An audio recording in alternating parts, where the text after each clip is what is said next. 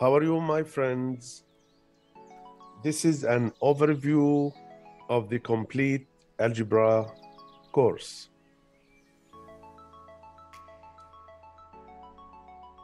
This course is consisting of 39 lectures and more than 450 done examples.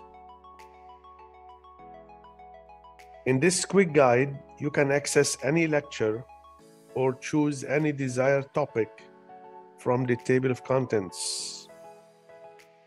Here I start with lectures 1 to 9, like if you need anything about real numbers, integers, rationals, and irrationals, just go to lecture number 1. If you need the laws of exponents, integer powers, go to lecture 5. If you need polynomial expressions, the definitions of coefficients and terms, you go to lecture number 9, and then you continue on the next slide. This is lecture 10 to 19. If you have any question about factoring, you go to lectures 10, 11, and 12. If you need to solve basic equations, this is lecture number 16. Then we continue. This is lectures 20 to 29. Let's say you need slope and collinear points, find the equation of a line. This is lecture number 21. Complex numbers, you add them, subtract them, multiply them, and divide them. This is lecture number 23.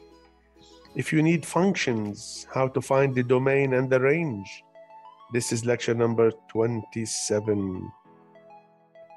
And now, this slide is lectures 30 to 39. If you need quadratic functions, this is lecture number 34, where the graph is a parabola, find the vertex, maximum, minimum. And then real zeros is lecture 37, complex zeros of polynomials, lecture number 38, and the last lecture is number 39, rational functions, vertical and horizontal asymptotes. Now, along with the complete algebra course, you can find 4 more playlists. One is additional and all the exams algebra solved questions. This contains more than 340 questions with complete solutions. You can find algebra challenging questions, little harder questions to practice in algebra. You can find basic math terms. Parts 1 to 18 is for algebra, explaining almost 235 terms that come across the course. And there is how-to playlist, simple questions, 1 question in each video. Now let's take an example. In case you need to review any topic in algebra, what do? 3 simple steps. Choose the subject, like factoring, solving basic equations, finding the domain. If you choose factoring, search in the playlist.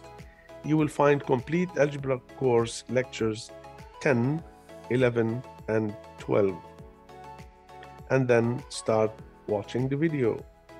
This is one nice question to try. Find the value of this expression.